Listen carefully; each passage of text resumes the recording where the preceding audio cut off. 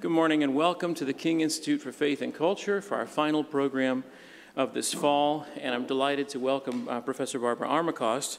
To introduce her, one of our former students will come up in a moment, but I want to give you a couple of quick announcements. If you want to spend any time with Professor Armacost, we're going to go after this lecture to the Tadlock House for coffee. You're very welcome to come over and spend some time there in conversation. And she'll speak again tonight at 7 o'clock at Central Presbyterian Church downtown. The joy of introductions is one that I do a lot myself. I like to introduce speakers because I get to know their work, and then it gives me a chance to interact with them a little bit. But the reason that we have Professor Armacost today is our own graduate, Amanda Cusick. Amanda graduated from King in 2019-ish, and proceeded to go to the University of Virginia for law school, and it's on her recommendation that we have Professor Armacost today. Amanda, among other things, was a student lecturer here. She was the recipient of our RTL Liston Award, and most significantly, she was a teaching assistant for the Department of History and Political Science, which is the pinnacle of achievement. So I'm going to ask Amanda to come and introduce Professor Armacost.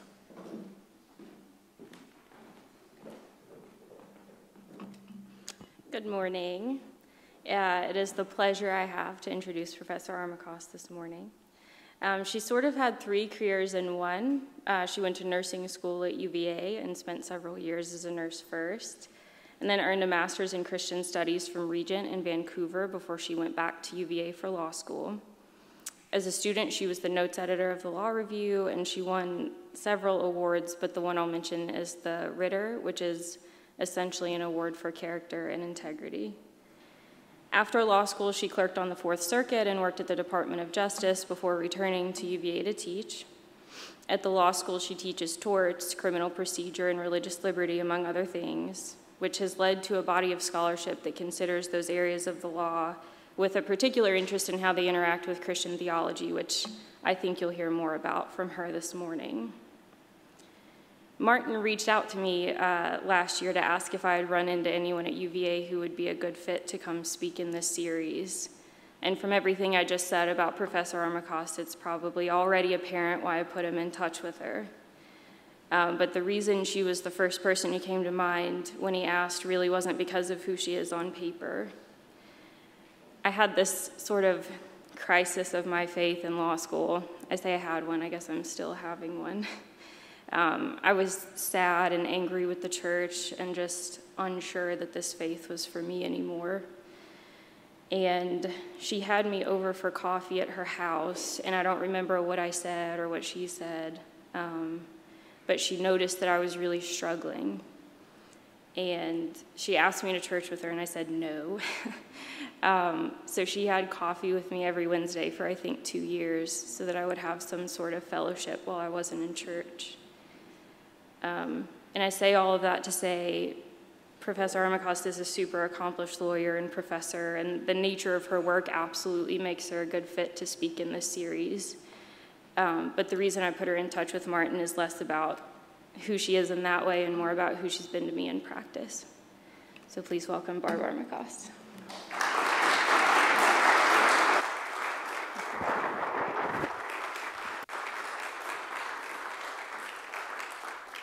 So is this on already? Can you turn it on for me?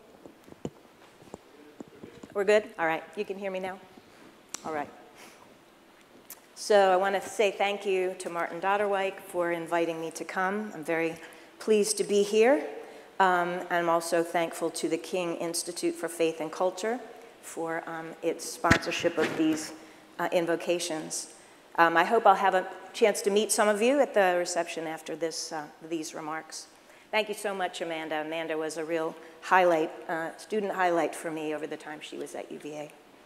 So I've had a chance to walk through your beautiful campus, which has really been nice. I hope I'll have a chance to walk through it a little bit more. I understand that you guys, Bristol is the birthplace of country music. That was news to me. Right? I had actually never really heard that much of Bristol except from Amanda. I'm hoping to go to the museum while I'm here. I also understand that you've got a NASCAR racetrack here. So yeah, so I don't know, did any of you come to school here because you wanted to study about racing, right? Anyway, I think I'll pass. So I also took a look at the website of King University to see if I could get an idea what your education here might look like. And one phrase from the webpage of the King Institute for Faith and Culture caught my eye. It reads, "The ground where faith and culture intersect is rich with opportunity. Seeds planted here bear fruit for generations." I love that quote because part of our task as Christ followers is precisely to find the place where our God-given talents intersect with the needs of the world. I pray that the things I say today will be food for thought on your journey through the places where faith and culture intersect in your life. So I'm afraid my topic today, the topic of racism and policing, is a difficult one. If you've been following the news, you've heard a lot about policing these days, and much of it is not positive. You've heard about traffic stops that ended with police shooting the suspect. You've heard about police executing a no-knock warrant that ended up in the death of an innocent resident. You've heard a litany of the names of men and women: Tamir Rice, Laquan McDonald, Eric Garner, Michael Brown, Philando Castillo, Breonna Taylor, who've been shot or killed by police, most of them black and unarmed. You may have seen a video of a circle of officers restraining and kneeling on George Floyd until he suffocated to death. You've likely seen protests in the streets and calls for actions as drastic as defunding the police entirely. These are the issues my students and I discuss in the classes I teach at the UVA School of Law. We examine the legal regulation of police officers and police departments.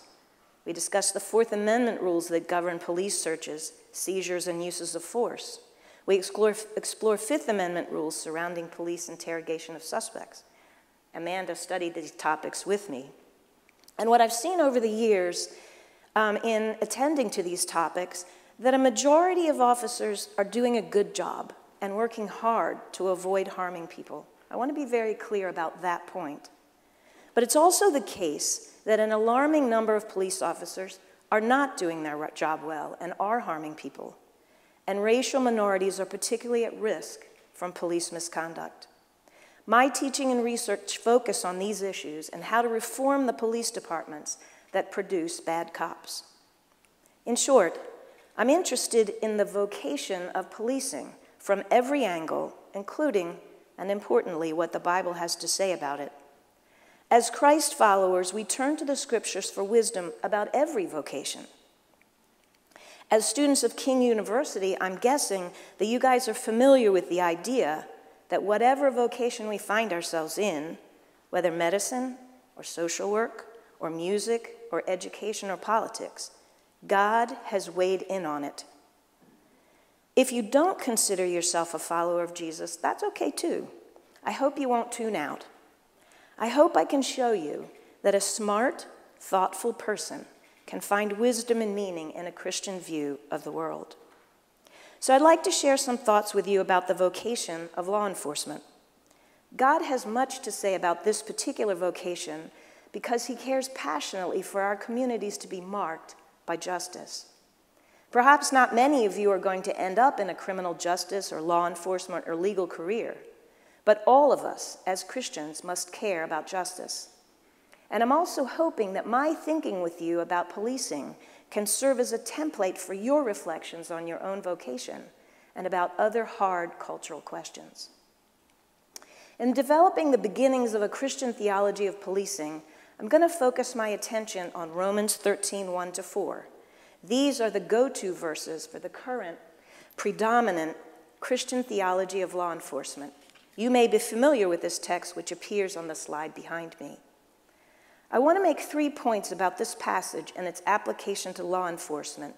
You'll see them reflected in order in the verses you can see on the screen. First, in formulating their view of policing, some Christians now and throughout history have bought into a wrong interpretation of Romans 13. This wrong interpretation has tragically led to a distorted view of policing. It has also resulted in support for unjust and even evil policies and regimes. Second, in framing a biblical view of policing, It's really important to reckon with the racist history of American policing.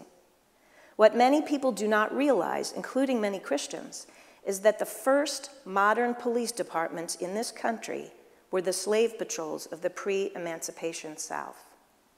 Third, we need a corrected reading of Romans 13, one that takes account of its place within the broader context of biblical teachings on restorative justice. Many interpretations of Romans 13 have viewed God's justice as only retributive, only about punishment, which has led to a distorted and unbiblical view of American policing. I'll end with some do's and don'ts for us as we seek to affirm the important vocation of law enforcement. The first thing we must reckon with is the tragic reality that Romans 13 has been misinterpreted and misused by Christians in many different eras, right up to our own times. This is a distressing part of history, but one we have to face if we're not going to continue repeating our errors. Romans 13 has been twisted and used as a proof text to support patently unjust regimes and policies. For example, when the Fugitive Slave Act was passed in 1850, requiring all good citizens to aid in capturing and returning escaped slaves, defenders of the slave system cited Romans 13:2. They accused abolitionists of rebelling against God by not following the new law. Germans who obeyed the anti-Jewish Nuremberg laws defended their actions by saying they had just followed the law. We can never forget, Martin Luther King Jr. once said, that everything Hitler did in Germany was legal, and it was illegal to aid and comfort a Jew in Hitler's Germany. When evangelical activist Michael Cassidy met with then-President Botha in 1985 to protest the immorality of apartheid, Botha quoted him Romans 13:1 and 2. As Cassidy later recalled, Botha, quote, apparently imagined that the passage was enough to justify unequivocal support of the nationalist government's apartheid policy. And such misuses of Romans 13 are not just actions in the past. They continue in the present. In a 2018 speech to law enforcement officers in Fort Wayne, Indiana, then Attorney General Jeff Sessions invoked Romans 13:1 and 2. Sessions was defending the administration's policy of separating migrant children from their parents at the U.S. border. He said, quote, I will cite you the Apostle Paul and his clear and wise command in Romans 13 to obey the laws of the government because God has ordained the government for his purposes. How is it that some Christians have ended up supporting the enforcement of such brutal regimes and practices? Obviously, the reasons are many and complex, and we can't get to all of them. But the misuse of Romans 13 is a key one. Evangelical pastors, Christian policing ministries, and police officers themselves have fastened on Romans 13:1-4 as a way to understand the vocation of law enforcement. The primary verses, as you can see behind me, read, everyone must submit himself to the governing authorities, for there is no authority except that which God has established. Consequently, he who rebels against the authority is rebelling against what God has instituted, and those who do will bring judgment on themselves. If you do wrong, be afraid, for the official does not bear the sword for nothing. He is God's servant, an agent of wrath to bring punishment on the wrongdoer. As applied to law enforcement, 3 conclusions have been drawn from these verses. The first claim is that human government, including the institution of policing, has been ordained by God to enforce law and order. Now, this claim fits squarely with truths about God's preserving work in a broken world. The ruling authorities are in place because God is not going to allow chaos to reign in the world. While we'll never have perfect justice in this world, God desires that there should be a measure of justice and order, and he uses human government for that purpose.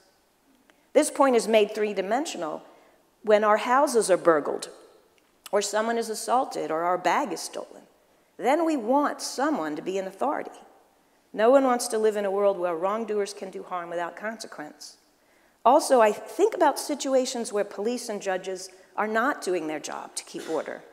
Before too long, vigilante groups and mobs and individuals take justice into their own hands. The context surrounding Romans 13 tells us that the government is in place precisely to replace personal vengeance with a governmental system for dispensing justice. According to Romans 12, verse 19, Christ's followers are not to retaliate against those who do them harm. It says, quote, "Do not take revenge, but leave room for God's wrath, for it is written, 'It is mine to avenge. I will repay,' says the Lord." 8 verses later, we are reassured that wrongdoers will not go unpunished. Governmental officials, presumably lawyers and judges, are empowered to execute the justice that is forbidden to individuals.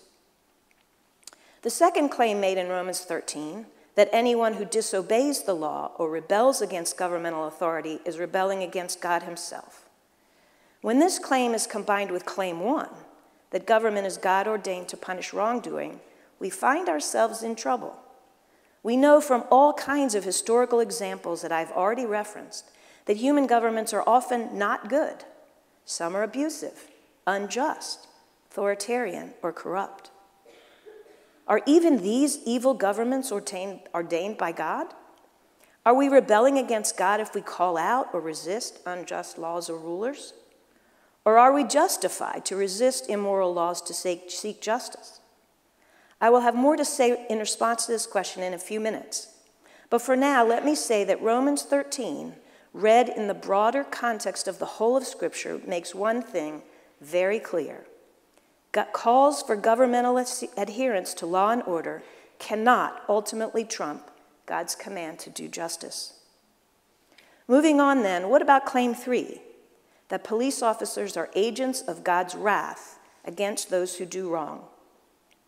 This passage has led evangelical pastors and leaders of policing ministries to call police officers God's warriors.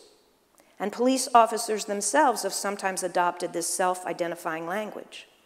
In some policing conferences, police officers are told that they, quote, that their work, quote, is part of God's victory against the forces of darkness.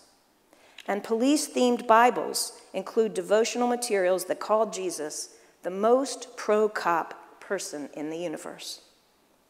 For any of you who have studied criminal justice, you will know there's a fundamental legal problem with calling police officers God's warriors who dispense God's wrath on evildoers. In our judicial system, it is not police officers who dispense punishment on wrongdoers. Police investigate crimes, they arrest people, they search houses, and they interrogate witnesses. But none of this conduct is remotely about punishment. All the people police interact with are innocent until they are proven guilty in a court of law. So the whole notion that law enforcement officers are carrying out the wrath of God is misguided from the start. In addition, the militaristic and violent flavor of language like God's warriors cannot help but affect both how police officers view their vocation and how Christ followers expect them to behave. The idea that God's wrath, that police stops and arrests and their use of force involve the execution of God's wrath fundamentally changes the meaning of these actions. This kind of language may not be intended to glorify violence, but calling police God's warriors seems to assume that violent force by police is not only to be expected, but it is itself ordained by God. When wrath of God language is used to justify police actions, it lands with particular force on black and brown communities. When a police training in his town used Romans 13 language, a local black pastor had this to say: "Given the long, nightmarish history that black people have with police departments, it's a very scary prospect to have a Bible verse describing the police force as the wrath of God to carry out justice on evildoers." The pastor worried that using Romans 13 to train police was weaponizing Scripture to justify violence. In a few minutes, I'll turn to a very different theology of policing that is derived from a properly contextual reading of Romans 13. Before I do that, though, we must briefly consider the history of American policing, which is, sadly, a racist history. We need to understand this history because any adequate biblical theology of law enforcement cannot treat the subject in the abstract. We have to deal with the historical contours of policing in America and its particular shortcomings. Only then can we find our path back to the necessary theology that will lead us toward a racially just American policing institution. Many police scholars trace American policing back to police organizations in New York City, Boston, and Philadelphia in the 1840s and 1850s. These northern departments were modeled after the English Metropolitan Police, which was founded in 1829. But by the time policing was formalized in the North, Southern policing already had a long and distinct history. The very first modern police departments in America were the slave patrols of the antebellum South. The slave patrols were created in large part to enforce the slave codes, a detailed list of criminal violations designed to preserve the mechanisms of slavery. Among other provisions, the slave codes made black slaves and their offspring slaves for life. The first slave codes were enacted by colonial and later state legislatures in Maryland and Virginia in the 1660s, but soon after, black codes existed all across the South. Beginning in the 1690s, slave patrols were established in South Carolina, Tennessee, Kentucky, North Carolina, Georgia, and Mississippi. Patrol members traveled town and countryside, finding runaway slaves and returning them to their masters. Patrol members ruled with violence and brutality when tracking escaped slaves. Their tactics were intentionally harsh, producing a level of terror designed to deter slave revolts. By 1837, the largest law enforcement organization in America was the 100-person slave patrol in Charleston, South Carolina. Slave patrols in Richmond, Raleigh, Charleston, and New Orleans also eventually evolved into permanent police forces. The slave patrol origins of Southern policing left an indelible mark on the culture of law enforcement.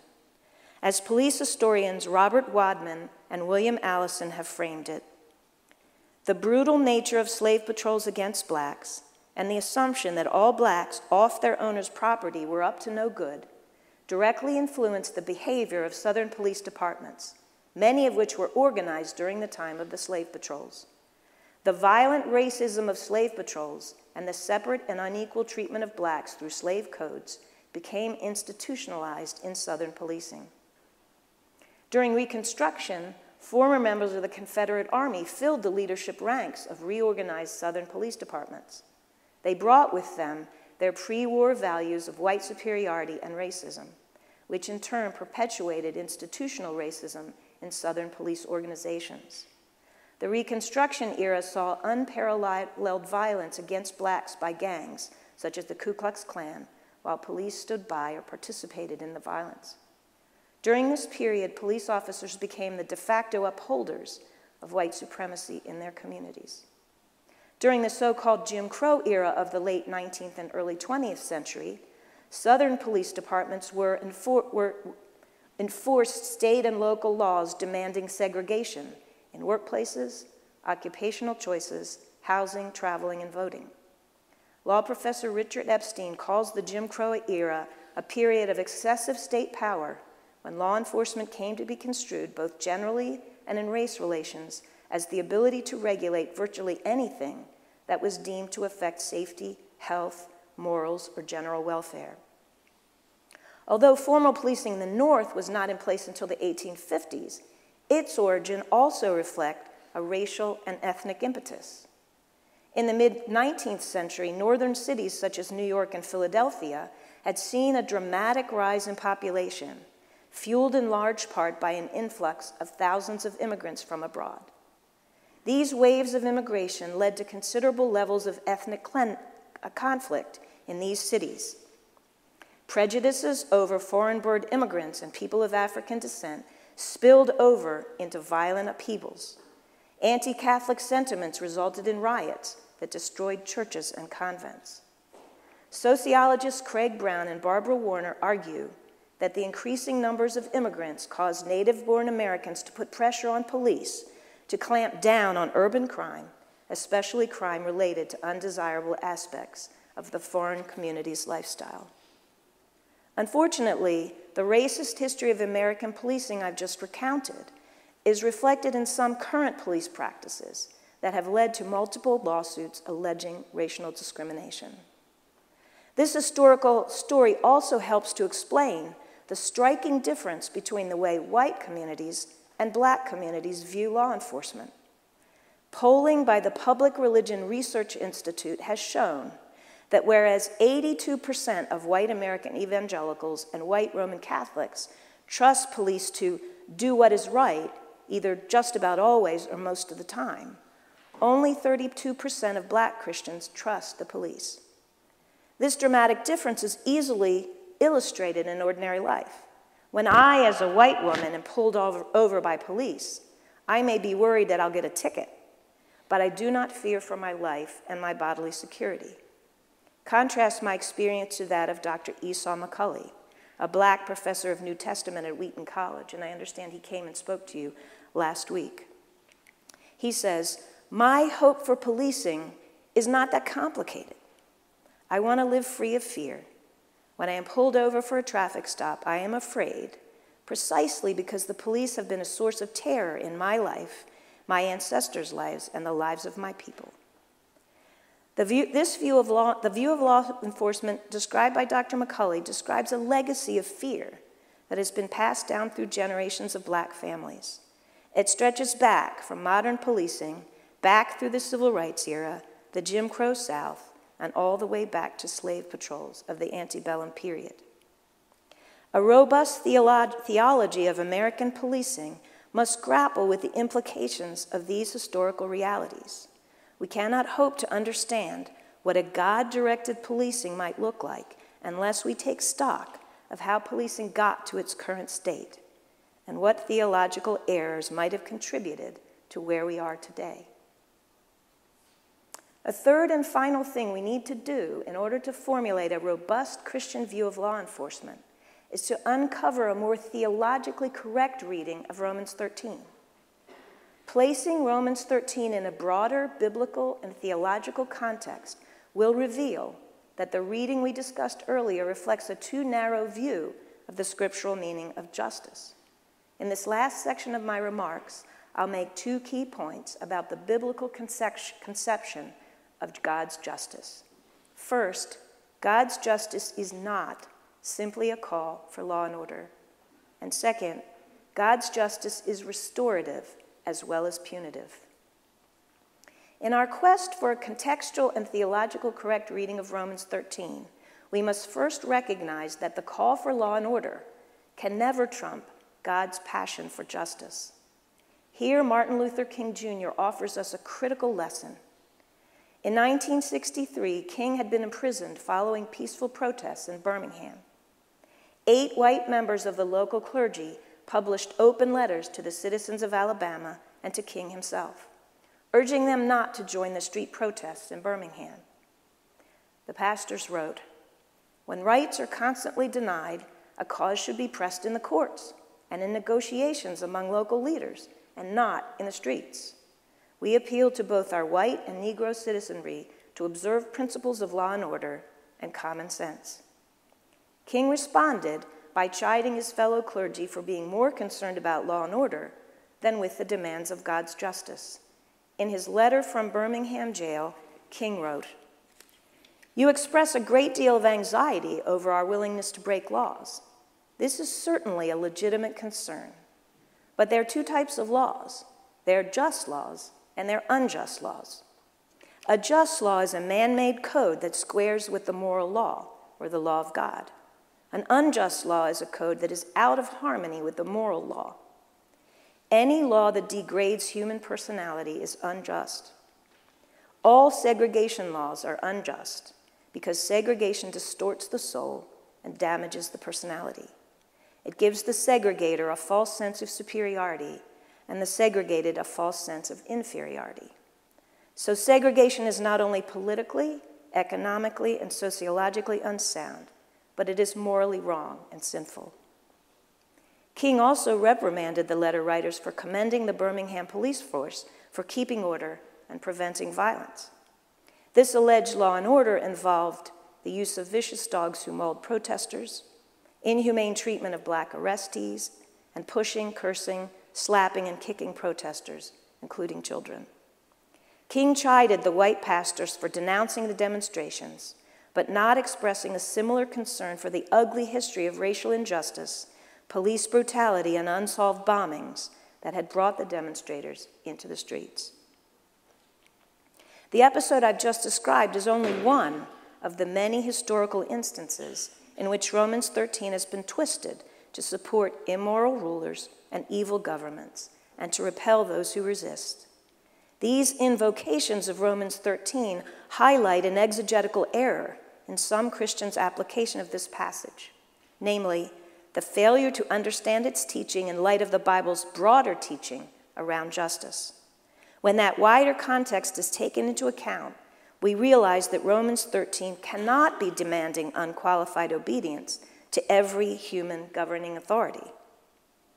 A full description of the robust concept of biblical justice is beyond the scope of these remarks, but suffice to say that it provides multiple themes by which to judge human governments. One thing we know for sure: Christ followers must obey God, not human rulers, when the two conflict. In both his writings and his conduct, Paul, the author of the book of Romans, makes clear that the power of the state ends where it requires disobedience to God. Paul, as well as Peter and the other disciples, endured relentless, sometimes violent persecution from the authorities because they refused to stop preaching about Jesus. These New Testament believers were carrying on a long tradition of civil disobedience. Jewish history is rife with accounts of God's people disobeying the law in order to obey God. To name only the most famous examples, the Hebrew midwives in Egypt disobeyed Pharaoh's order to kill all Jewish male babies. Shadrach, Meshach, and Abednego were thrown into a fiery furnace for disobeying King Nebuchadnezzar's order to bow down before a golden image the king had made. Daniel was thrown into the lion's den for disobeying King Darius's order that no one could pray to any god but him. The broader biblical context teaches us that the respect and submission that a Christian owes the state is never absolute. In general, Christians should submit to the civil authorities as God ordained, but they have a correlative obligation to speak out when the state uses its power to act violently or unjustly toward one or more of God's image bearers. In addition to equating law and order with justice, a second problem with the predominant Christian view of policing is that it fastens on punishment or retribution as God's final word about wrongdoers. Punishment of wrong is a key feature of Romans 13, but it's hardly the only tenet in an accurate theology of biblical justice. Using Romans 13 as a proof text without paying attention to context elevates a retributive model of justice above the Bible's clear emphasis on restorative justice. While the theme of retribution does appear in the Bible, punishment was never, as it often is for us, the end of justice. Retribution always occurred in the context of community. It always kept open the possibility of eventual reconciliation and restoration, rather than perpetual alienation.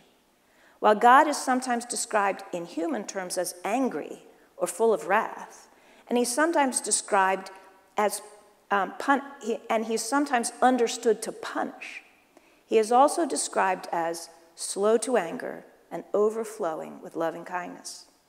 As illustrated by his dealings with the nation of Israel, God moves through wrath to restoration. He continually assures his people that he will never give up on them. What are the implications of viewing police as agents of merely retributive justice, as a narrow reading of Romans 13 would suggest, rather than as agents of restorative justice? A retributive reading of Romans 13 sorts people into two categories: the good law followers and the bad law breakers. The only thing we know about this second group is they violated the law, and the only thing they deserve is punishment. But Scripture tells us that there's something much more fundamental that unites the two groups. Both are made in the image of God. The fact that persons have done wrong does not change that fundamental truth that they each have Creator God's image stamped on them. This gives them inherent value, dignity, and worth.